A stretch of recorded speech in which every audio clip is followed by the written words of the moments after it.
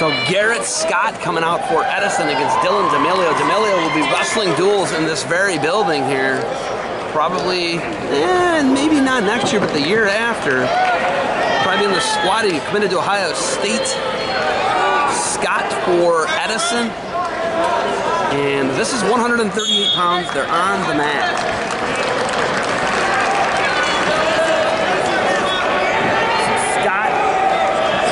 Here we go, second D'Amelio in a row. His brother got pinned earlier.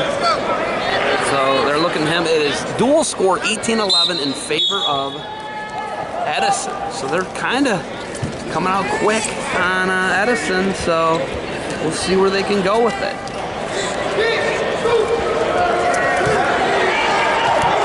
So one of the nation's best on the mat, three-time Ohio State champion, Dylan D'Amelio. Look at the score here. But Genoa, he straps the cradle up.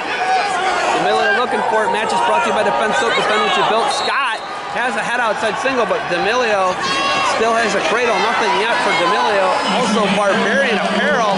And a roll through cradle there for D'Amelio. He could be looking for some near falls here. Genoa needs it. They're down 18-11 coming into this 138 match. And D'Amelio is a hawk with it. He's going for it. He's going to try and tie it.